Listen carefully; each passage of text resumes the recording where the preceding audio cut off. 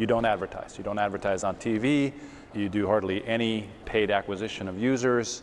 Why not? Well, I think that it can actually distract you. The way that you know you have product market fit is if you have exponential organic growth.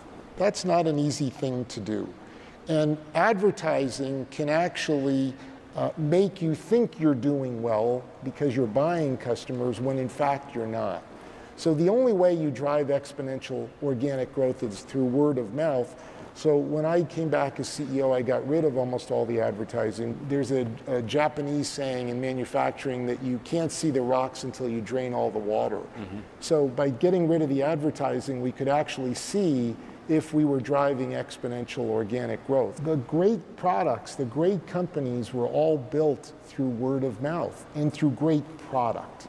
So that's why we try to reinforce the business model we've chosen to have a lot of engineers and product-focused people, because if we can delight our clients, delight is the greatest form of virality.